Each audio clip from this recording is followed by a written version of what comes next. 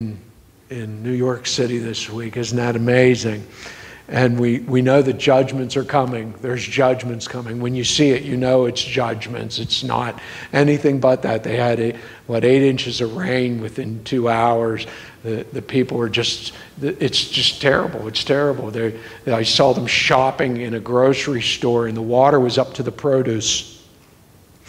And the cars, the waters are up to the windows in the vehicles, and it's just the most amazing thing. And they said the last time this happened, of course, you know, it's climate change is what's causing it, of course.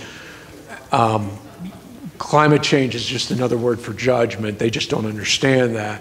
But the last time this happened was in 1948, which is just really bizarre. The year that Israel became a nation, this happened. So this God's involved in this, isn't it? This is just amazing. But there's a lot of believers I know in New York that are being affected too, and we pray that God would just give them wisdom to know what to do in this situation. This is a lot. So this took me. I wrote this sermon, tore it clear out because I was mad at it. And I rewrote, this sermon took me 2 weeks to write. And so I just really, it says a lot, and I got a long way to go, so I need to quit babbling. This is called the seen sins, Jeremiah 17. The heart is deceitful above all things and desperately wicked. Who can know it? I, the Lord, search the heart. I try the reins, even to give every man according to his ways and according to the fruit of his doings.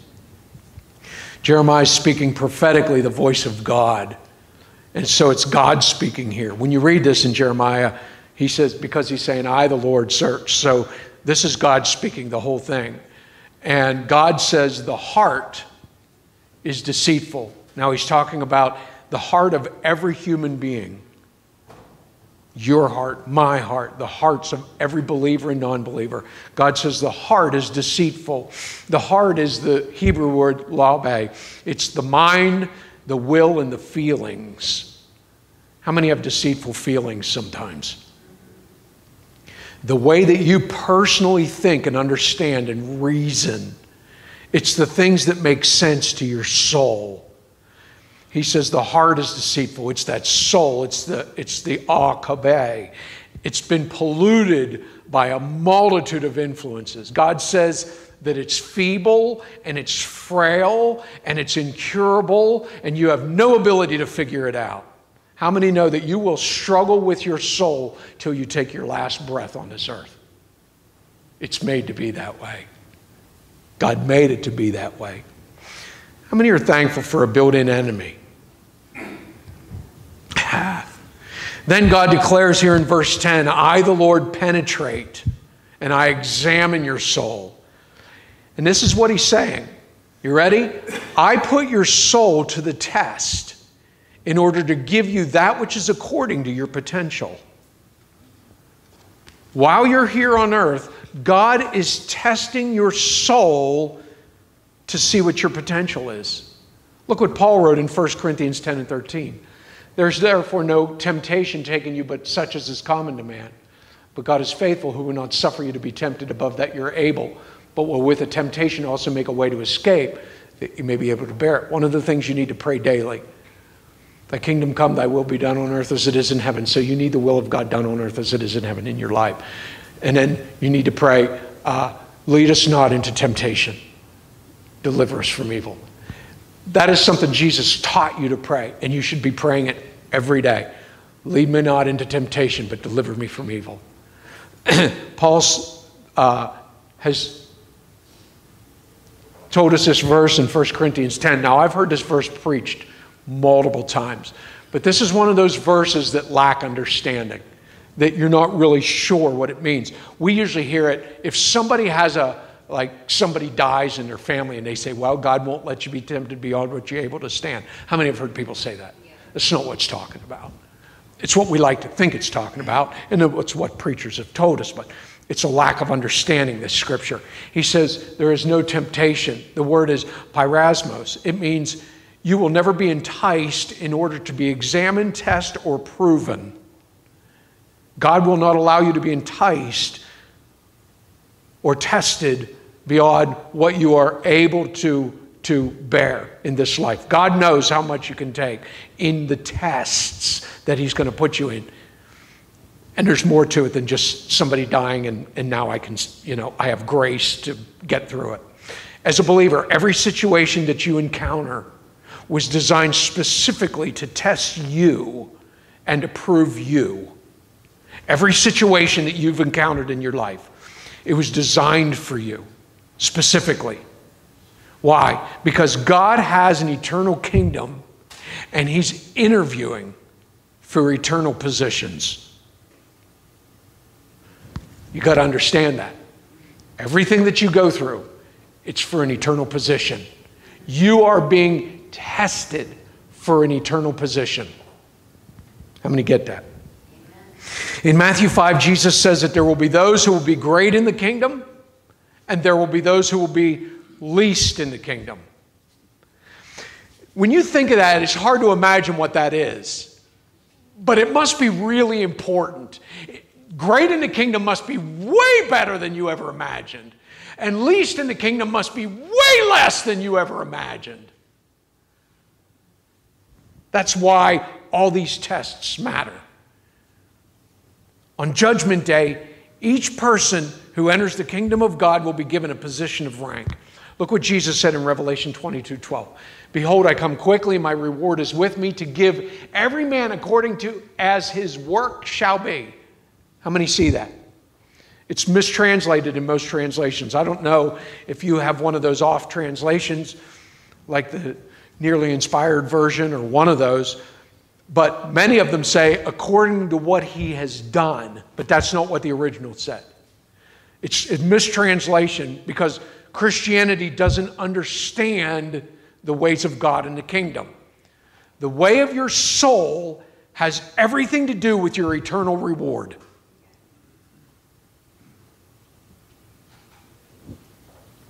Jesus is going to show you on the day that you stand at the judgment seat of Christ, Jesus will show you all the tests that you were given in your natural life. And he'll give you your personal test results. When you see yourself in the light of heaven without any natural pretense or without any of your excuses that you make for your soul on earth, you will completely agree with the position that you earned. You will see the successes and the failures of your soul throughout this life. You'll see them, and you will agree with the position that he gives you. How many are okay with that? Look at Mark chapter 10. I am so excited. Like, my natural vision's getting worse. Like, I could have Mr. Magoo glasses when I read now.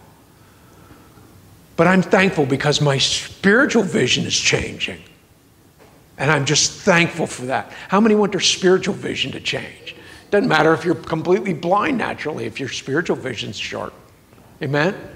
When he was gone forth into the way, there came one running and kneeled to him. And he said, Good master, what shall I do that I might inherit eternal life? And Jesus said unto him, Why do you call me good? There's no one good but God. You know the commandments. Don't commit adultery. Don't kill. Don't steal. Don't bear false witness. Defraud not. Honor your father and your mother.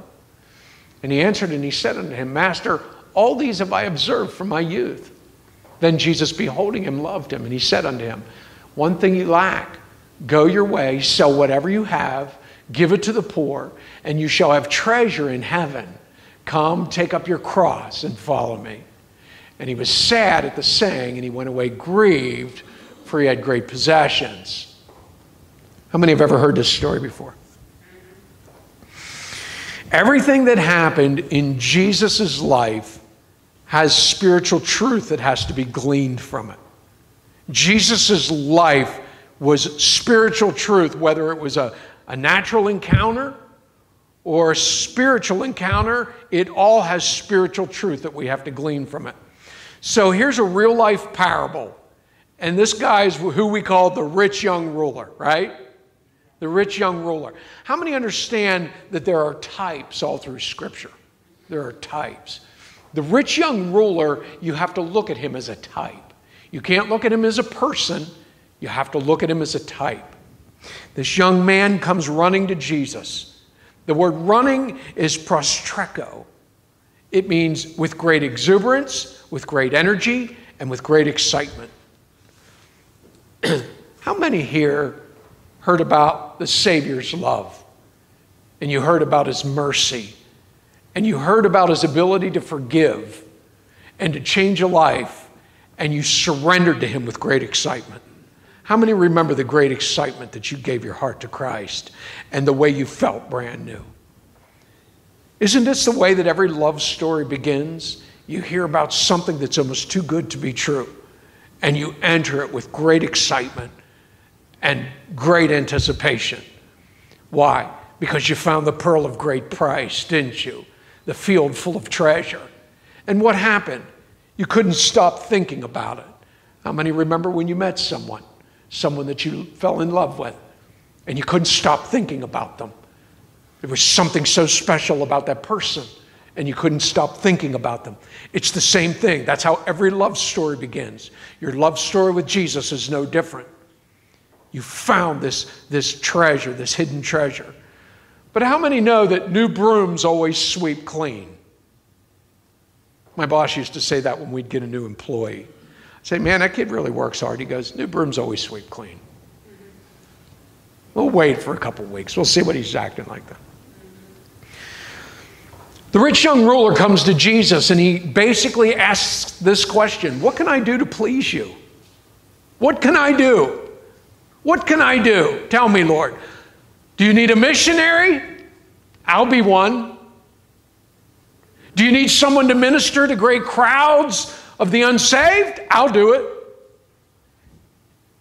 Do you want me to heal the sick and raise the dead, cast out demons? I'm your boy, right? What do you want me to do, Lord? That's what he was. He was so ambitious. Isn't that awesome? Don't you love that ambition of brand new? And that ambition, they come to the job and they're hungry to work. Just like this young man coming to Jesus. He's hungry. He says, Lord, what do you want me to do? What can I do? Look at verse 21 again. Jesus, beholding him, loved him, and he said to him, you lack one thing. Go your way. Sell whatever you have. Give it to the poor, and you'll have treasure in heaven, and come, take up your cross and follow me. I've heard a lot of sermons written about the rich young ruler, and how many understand that ministers have judged this man and his response pretty harshly over the years when they read this, and they judge him pretty harshly. But remember, this man is a spiritual type. And what's that mean? He's a type of all of us. He's a type of everyone. It's a spiritual parable. You've got to see this the way that the Lord sees it. We have to view this as a whole life scenario, not just a meeting with Jesus or a chance encounter one day. We have to see this as more than just something that briefly happened. But this young man coming to Jesus is an entire life scenario. And he comes to Christ with great enthusiasm, just like you. And he keeps the rules and the commandments. Why? Because he desired to please God. He said, keep the commandments. And he said, I did. I have. Why did he do that? Why did he change his behavior? There's only one reason. Why did you change your behavior? How many wanted to please God? So there were things that you said, I don't want to do that anymore. Why? Because I love him. And I don't want to hurt him. So you find your behavior change. Is that true? It's absolutely true. He keeps the rules. He keeps all the commandments. And what's his next big thing? He desires to do great things for God, doesn't he? Give me more that I can do besides just be good. I want to do things for you. I want to do things, eternal things for your kingdom. So Jesus looks at him, just like he looks at you. And he said, sell everything you have, give it to the poor, take up your cross, follow me. Those are hard words, right? How many don't want to? We just want to imagine it's this guy. How many know this guy lived at a standard way below what you do? They called him rich then, but he wasn't rich compared to you. Compared to our society. Just wasn't. So we like to think of him as this wealthy king that, was greedy or something was wrong. But that's not what Jesus is talking about. He says, sell everything you have, give it to the poor, take up your cross, follow me. This is the path to heavenly treasure, aka eternal reward. Remember, everything in your life is being tested because you're interviewing for an eternal position. Your life here is an interview for an eternal position. We want to see. Here's what we need to know. The way you believe and the way that God sees things is generally never the same. Why? Because your heart is deceitful and polluted. How many believe that? You don't want to believe that, but it's true. God said it. How many know if God said it, it's true? I don't want to believe it, but it's true. My heart is deceitful. If God said your heart's deceitful, then I got to go, yeah, well, I believe you. I don't believe my heart that tells me it's not. Right? God said the heart is deceitful. So we can't see it the way God sees it because God sees it through God eyes. I see it through a deceitful, polluted heart.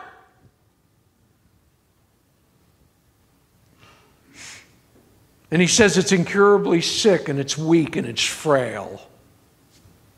What is Jesus saying to this believer? He's a believer. He represents you. He represents me. He represents the body of Christ. What is Jesus saying to this believer who's kept all the rules of Christianity? That's what this parable is. Here's a young man who's kept all the rules of Christianity, and now he wants to be used mightily by God. How many have ever wanted to be used mightily by God? Right? Don't we all? So what does Jesus say to him? Humble yourself. Look at verse 22. And he was sad at the saying, and he went away grieved, for he had great possessions. He was sad. Stugnazo, sad. The word literally translates, he was depressed and he was discouraged, and he found the words that Jesus was saying to him odious. He didn't want anything to do. They were unacceptable. Extremely unpleasant words, unacceptable. My soul doesn't want to hear that. Humble yourself. I don't want to hear that. Humble yourself. I said to Carol, I said, we need to do something specific every day to humble our soul, specifically. Like what? Whatever God tells you to. Reach out to somebody. Pray with somebody. Volunteer to teach Sunday school class. How many know nobody wants to teach little kids? It's beneath you. It is. It's beneath you. Do you know how I started? Teaching Sunday school class to little kids when I was in my 30s. In my 30s. Teaching Sunday school class. And you know what I taught like? I taught like I was an evangelist. I would have kids come to the altar weeping, giving their hearts to Christ.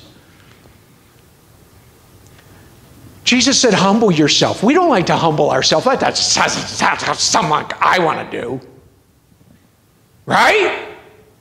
Humble yourself. Jesus said that. He's talking to us. He's talking to the body of Christ. He says, if you want to be great, humble yourself. If you want to impress me, humble yourself. But the Bible says he heard these words and it was unacceptable, and it made him depressed and sad and discouraged. He found the words unpleasant. And he went away grieved. He was distressed, lupeo. So then, which part of this man do you suppose caused him to be depressed and discouraged and distressed? Would it have been his spirit or his soul? Your spirit's never depressed. It's always your soul. Your soul's the part that gets angry. Your soul's the part that gets jealous. Your soul's the part that gets proud. Your soul's the part that all that you deal with is in your soul. It's all the ugly parts. It's in your soul.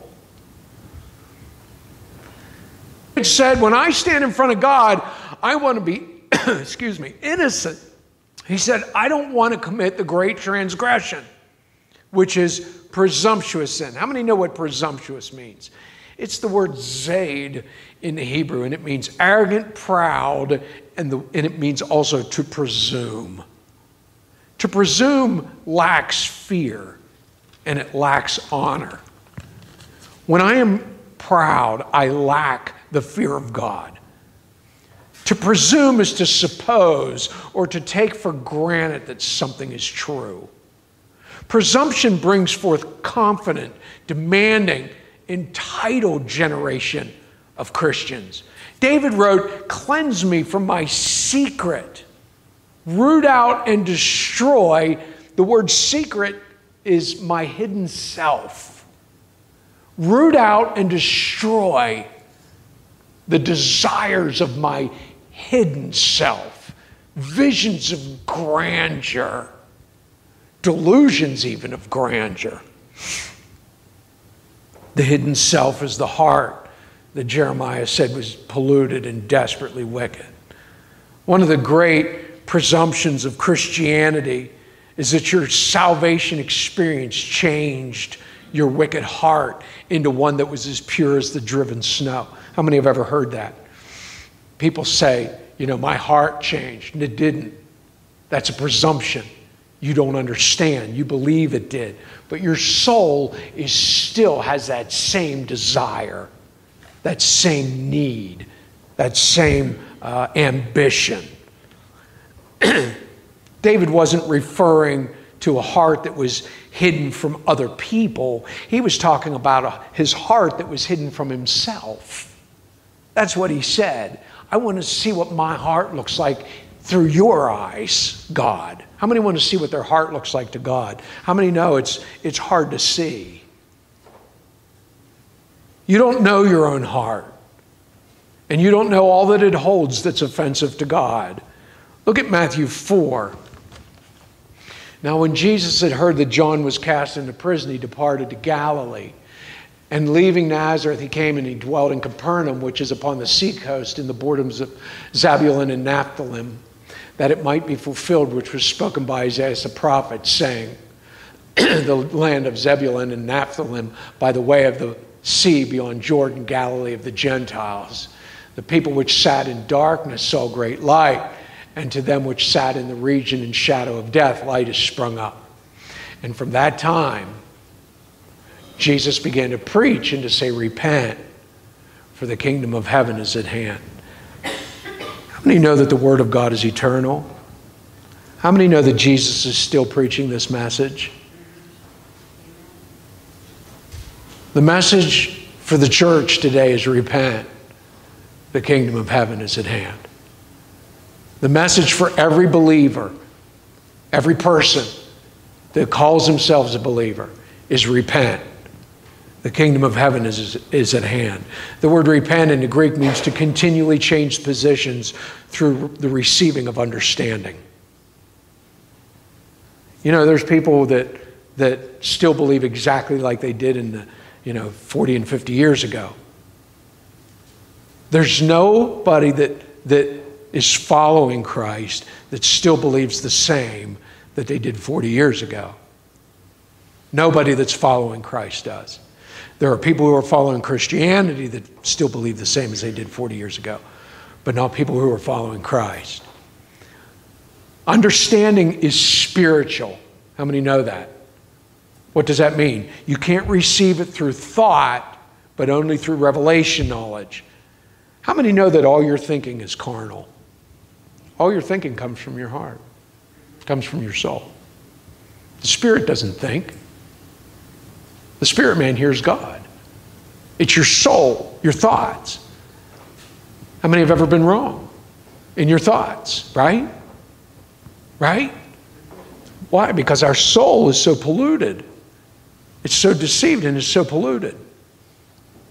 So you can't receive revelation knowledge through your soul. It has to come by the Spirit. Your entire life is to be filled with the pursuit of repentance. Every day you are to be desperately seeking to see differently. Every day. That's what growing is. Only Pharisees have no heart for repentance. Pharisees refuse to believe or admit that their hearts are anything but good. That's an amazing thought, isn't it? How many desire change? Look what Paul said in 2 Corinthians 3. Seeing then that we have such great hope, we use great plainness of speech. And not as Moses, which put a veil over his face, that the children of Israel could not steadfastly look to the end of that which is abolished. But their minds were blinded. For until this day remaineth the same veil untaken away in the reading of the Old Testament, which veil is done away in Christ. But even unto this day, when Moses is read, the veil is upon their heart. Nevertheless, when it shall turn to the Lord, the veil shall be taken away. Now the Lord is that Spirit. And where the Spirit of the Lord is, there's liberty. But we all, he must have been Southern, with open face, beholding as in a glass the glory of the Lord, are changed into the same image from glory to glory, even as by the Spirit of the Lord. How many understand that religious pride will veil our eyes just like it has the Jewish people? It does exactly the same to Christians. Remember he said that the Jewish people's eyes were veiled, that they don't see. They will see someday, but they don't see yet. Religious pride does the same thing to Christians. It will veil their eyes so that they can't see the spiritual things. It's what Paul was warning about. Our only potential to walk in continual repentance is to have the veil removed. He said that the veil is only removed, how? In Christ. How many believe that? How many understand that in Christ and in Christianity are not the same thing? It's not. It's two different things. Paul said, in Christ I am changed spiritually. How? And then he says this, from revelation to increasingly progressive revelation, from glory to glory. That's what that translates. From revelation to increasingly progressive revelation. One of Christianity's great deceptions is that the deleting of my seen sins, how many can remember your seen sins? How many still struggle with seen sins once in a while, right? Not that we want anybody to see our seen sins, but we see them, right? But Christianity has convinced people that if they delete their seen sins, it makes them more Christ-like. This is false. This is false. How many understand that it doesn't take any type of revelation whatsoever to know what your seen sins are? How many could steal something and you wouldn't have to have a revelation from God that you had sinned? It doesn't take any spiritual revelation to know when you sin your seen sins, does it? Not at all. He's talking about the unseen part that he's here to change. Your unseen heart, the part of you that he sees as ambitious and proud. That part. That's the part that hates to be humbled, that despises the words, humble yourself. Look at Luke 18. And he spoke this parable unto certain which trusted in themselves that they were righteous, and they despised others. There's a verse, isn't it? It literally translates, they were confident and fully persuaded that their hearts were holy and innocent before God. And this caused them to view others as less than themselves. They looked at people and they categorized them. I'm not sure what level of Christian that person is. The only way that you can make that judgment is from a proud heart. because you don't see your own heart. You just see your good behavior, and you think that's what God is looking at. But he's looking at your heart. God's checking out your heart. How many are okay with me so far? Jesus said, why religious? And he's talking about the religious. And he says, why the religious Pharisees think this way. Look at verses 10 and 11. 2 men went up into the temple to pray. The one was a Pharisee, the other was a publican. The Pharisee stood and he prayed thus with himself. God, I thank you that I'm not as other men are, extortioners, unjust, adulterers, or even as this publican. Look at this guy. He's judging him. He doesn't even know him. How many know that all these things that he mentions, he says here, I'm not an extortioner, I'm not unjust, I'm not an adulterer. How many know that all the things that he mentions are seen sins? That's what he mentions. He says, thank you, God, that I don't have the same seen sins that these people do. That my sins are invisible to the world. He mentions seen sins. I've gotten rid of all my seen sins. The seen sins change with the generations, but the results remain the same. His hidden heart, this part, remember the part that's deceptive? The hidden heart? His heart believes that getting over all my seen sins have allowed me to attain the high ground of God's favor, from whence I can now judge all those who struggle with seen sins.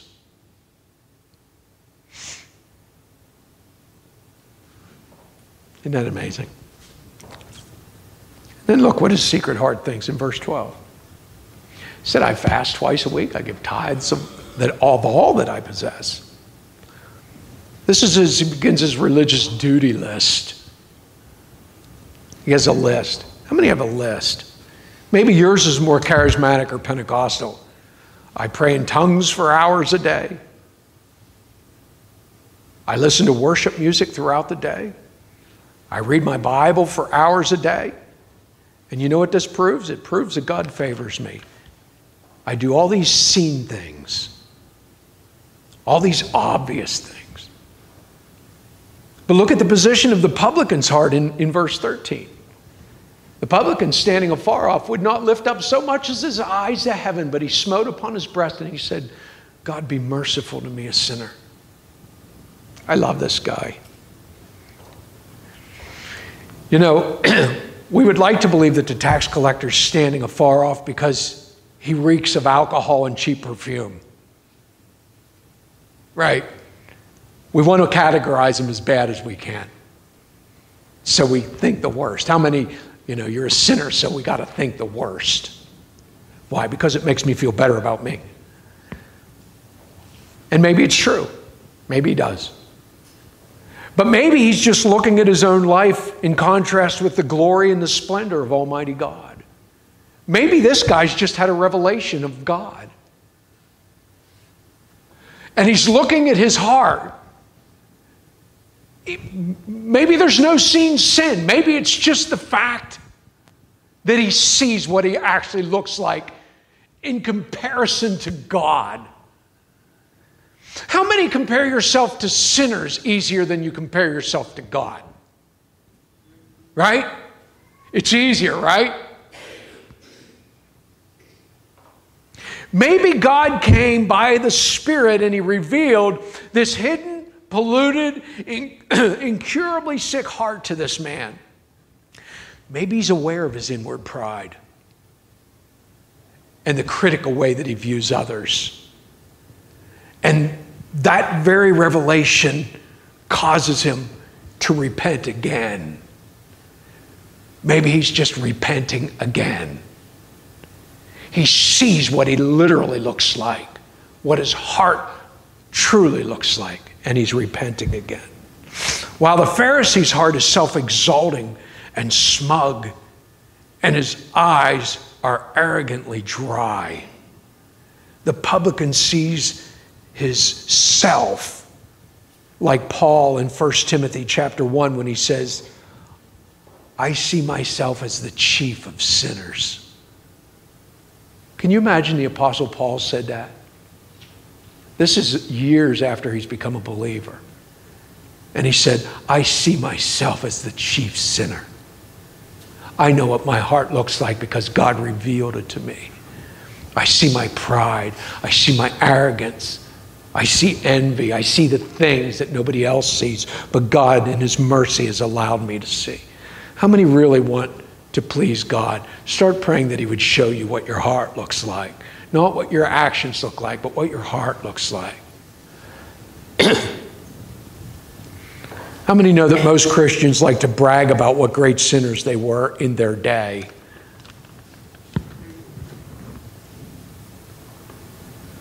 But you know what? In all my time as a believer, I've heard very few who would ever humbly admit that their heart is prone to pollution. If you don't see yourself as this publican, then you have been religiously blinded and you've never experienced the true presence of God. You know, God visits me on occasion, and a lot of times it's in the middle of the night, which is terrifying, and He and I need to talk about that.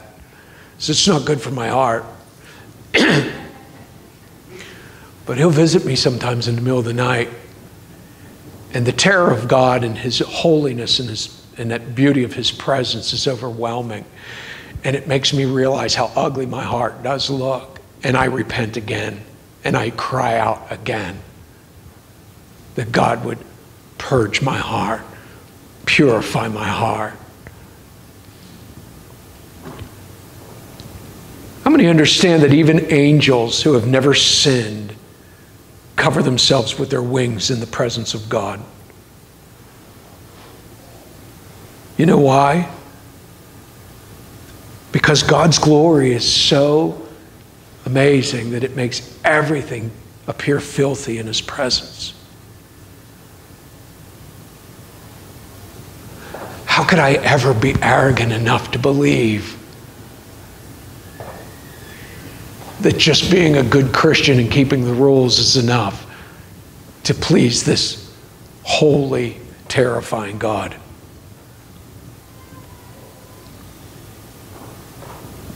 The story told by Jesus is not to be seen as an event. It must be seen as a lifetime reality. This story of the publican and the Pharisee, because you know why? Sometimes my heart is the Pharisee. Every one of us have been in the place where that's been us. But how many know that God wants us in a place where we look more like the publican, where we're broken in His presence? Look at this last verse in Luke 18. I tell you, this man went down to his house justified rather than the other. For everyone that exalts himself will be abased, and whoever humbles himself will be exalted. This man, this always broken and humble sinner, the Bible says he went home. How many noticed that? Down to his house. You know what that's talking about? It's talking about eternity. When it says he went down to his house, it's talking about he went home. Whether he died or the Lord came, but he went home. And he went home justified.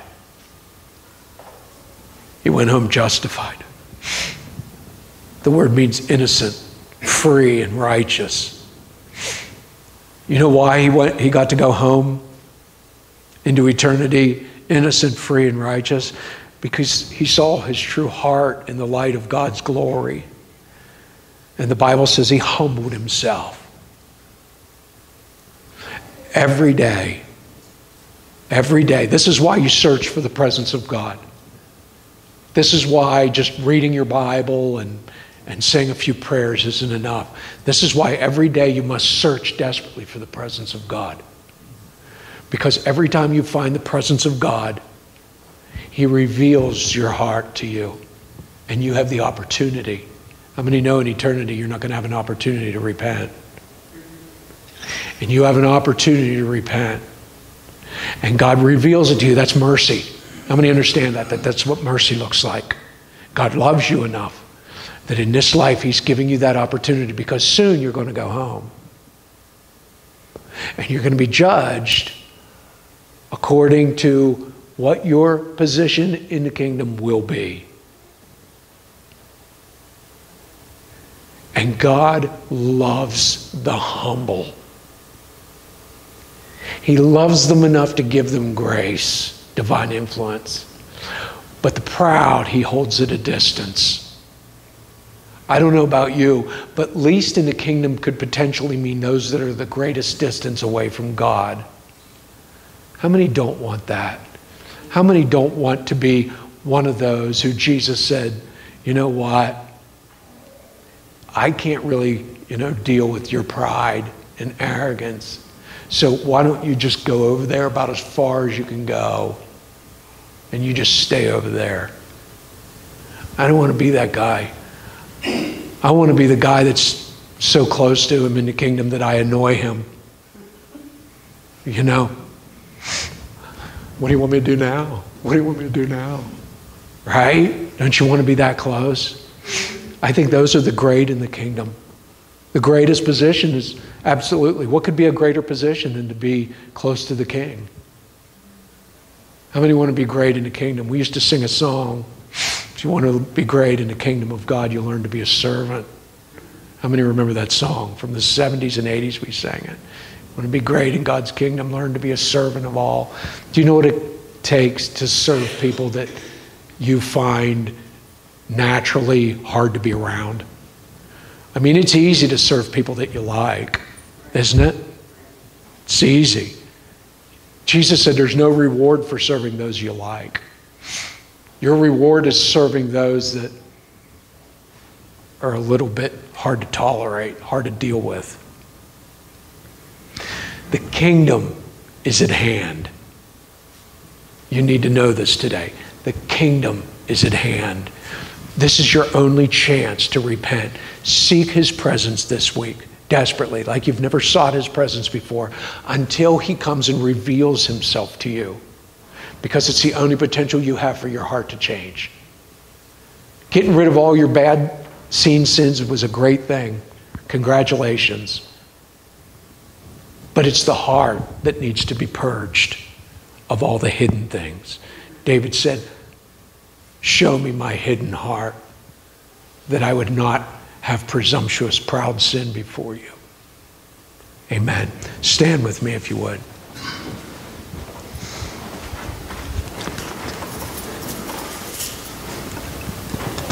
Father, we're thankful that you teach us and that you are merciful to show us.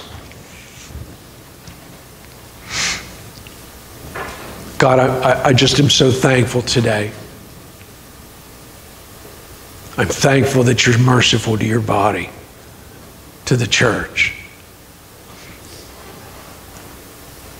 And Father, I pray that this week that we would seek you more diligently than we did this past week.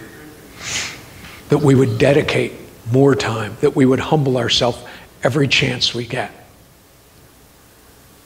Lord, I don't have a suggestion or a list, but that we would come to you and say, how would you have me to humble myself for you?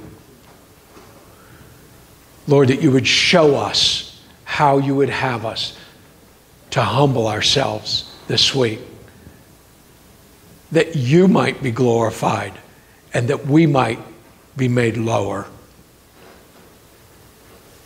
Father, we want to serve you. We ask that you would come and judge our heart and reveal it to us so that we might be purged and purified in your presence. For our longing is to please you, O God. Hallowed be thy name. In Jesus' name, amen. God bless you all.